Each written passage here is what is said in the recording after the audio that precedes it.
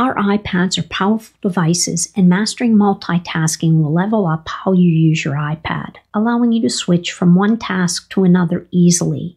Multitasking can help bring your iPad as close to a laptop replacement as possible, so it's well worth learning these features, and in this video, I'll show you how.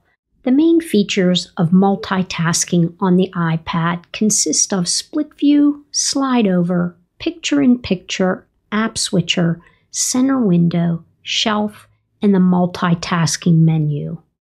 Thanks for tuning in to Ellen's Tips for iOS this week. If you're finding value in these videos, hit the subscribe button and turn on the notification bell so you never miss when I post a new video. Let's get started. Let's start by showing you how to access the multitasking menu, and you can do this in any app. So I'm just going to tap on the Chrome app. And when I do, it takes me to the Google home page. And at the very top, right in here, you'll see three dots. If I tap on them, that reveals the multitasking window. And you can see there's three options. You have full screen, which is highlighted right now. You have split screen in the middle. And then on the far right, you have slide over. At the bottom of this page is where the shelf resides.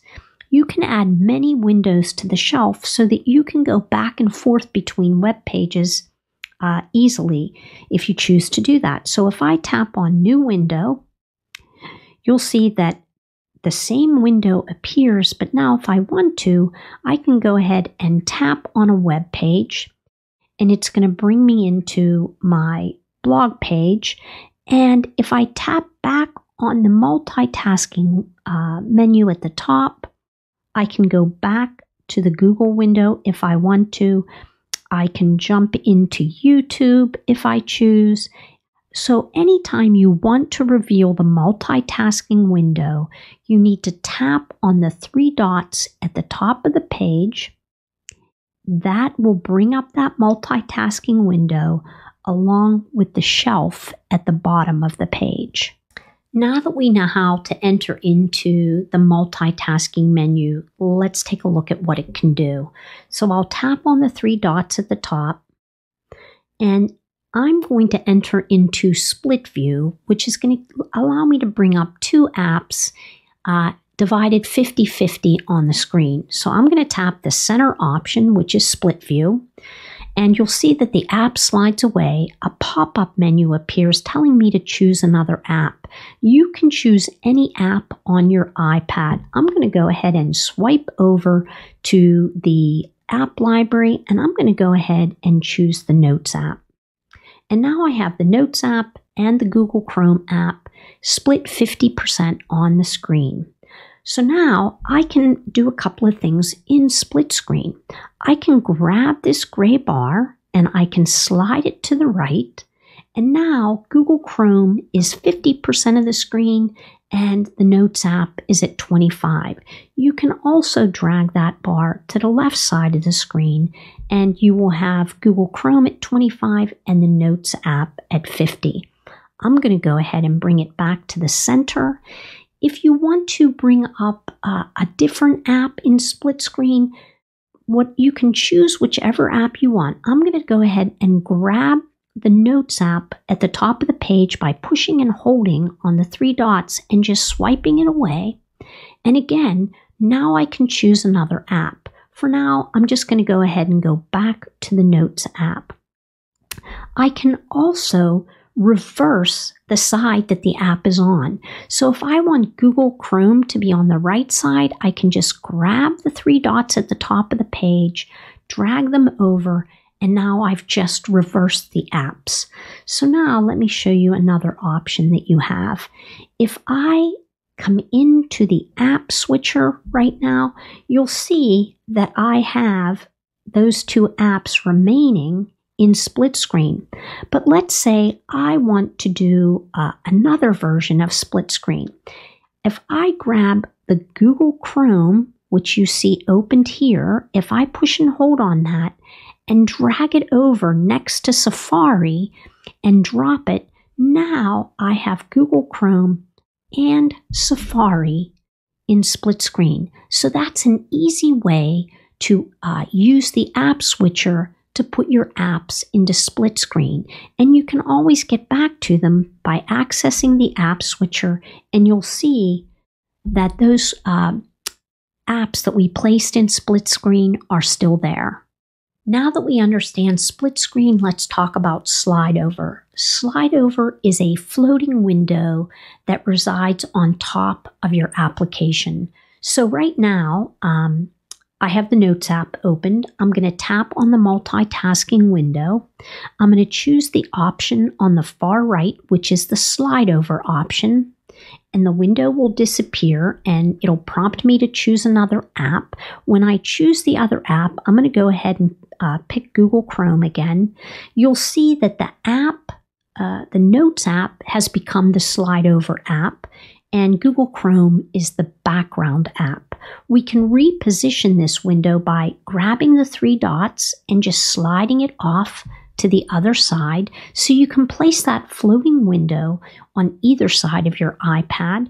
You can hide that window by just grabbing the three dots and sliding it off the edge of the screen, and you'll see a little arrow there. And if I tap on that arrow, you'll see that the floating window reappears. I can also add other applications to that floating window, so there can be multiple windows in that floating window. To do that, I'm just going to slide up from the bottom of the page to reveal the dock. I'm going to go ahead and just grab an app and drop it on top of that. I'm going to swipe up again and grab another app and put that on top. And so now there are three windows. And to access them, use the black bar at the bottom of your screen and just swipe through them. And so this way you can access multiple applications inside the slide over window.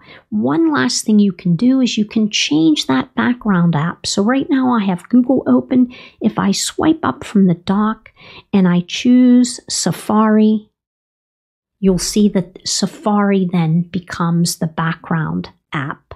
And that's how you use slide over. In iPadOS 15, you can quickly open a preview window centered on the screen. It's limited in functionality and right now only supports notes, email, and messages. To use this feature, you need to be in an app that has this functionality, and the Notes app does. So here I am inside the Notes app, and to bring up centered window, I just need to long press on a note. And when I see open in new window, tap on that and you'll see that that preview window is now centered on the page. You can edit that by just tapping in and the keyboard will appear and you can edit that note. When you're finished, you'll tap on close, and that's how you use center window. You can switch between the various views with just a tap. Let's walk through how to do that. So as you can see right now, we are in split view. Now to get to slide over, a couple of options. Whichever app you want to be the slide over app, you can go ahead and just tap on the three dots at the top of the page, choose slide over, and now that app has become the slide over app. Let's go ahead and take that back to split view. And now I can choose which side I want that app to be on. I'm going to go ahead and just leave it on the left. But there's another way to do this. You can also just grab the three dots at the top of the page and bring that application down. And if you bring it over on top of the other application and drop it, we're now in slide over. To get back to split screen, grab the three dots, come back over and drop it again. And now you're back into split view. So those are some of the ways that you can get back and forth between split view and slide over very easily. We briefly talked about the shelf, and I just want to come back to it for a minute. So to access the shelf in Google Chrome, I'm just going to tap the 3 dots at the top of the page. You'll see the shelf appear at the bottom. I just want to remind you that you can add new windows by tapping on the plus sign at the bottom of the page. You can switch between windows by just tapping on them, and you can switch between them. You can also get rid of windows by just swiping them away. So whatever window you're on, you can't swipe that window away, but you can swipe the other windows away by just flicking them up to the top of the page. And that's how you use the shelf option. You can multitask while watching video by using picture-in-picture. But let's get a couple of things out of the way. So if you're using the YouTube app, YouTube does not allow you to use picture-in-picture, but you can bypass that by using Safari and going to youtube.com. So let me show you what you need to do to make sure that you can use picture-in-picture. So if you come into the Settings app and you tap on General, and then you select Picture-in-Picture, make sure that that toggle switch is turned on. If it's not turned on, you will not be able to use picture-in-picture. So let me swipe out of that and come into Safari. And I've already gone to YouTube, and I'm on one of my videos, and I'm going to go ahead and just tap on play. And then I'm going to tap on full screen. When I swipe out of full screen, you'll see that the picture window comes down and it's located in the bottom left corner of the screen, and it's really tiny.